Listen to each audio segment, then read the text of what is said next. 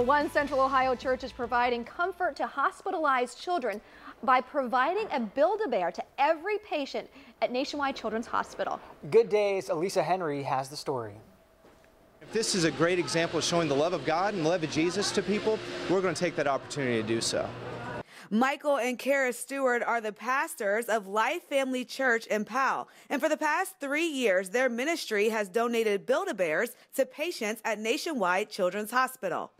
We just wanted to do something for other parents that go through that time as well, even if it's just a little thing that brings a moment, even a moment's smile, it's worth it for us.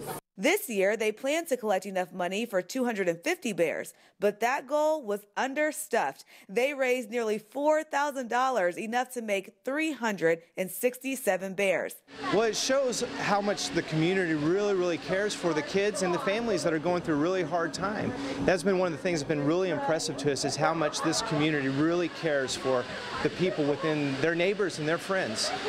The members gathered at Tuttle Mall's Build-A-Bear workshop after closing time and spent hours stuffing, sewing, and tying with love bags and bags full. It's taken off more than we ever imagined, and it means the world to us to see our church family, to see our own kids participating in just having a heart for other people and giving to others. Then, after displaying and blessing the bears at church, they delivered the furry companions, forming a human chain from the truck to the lobby of Children's Hospital.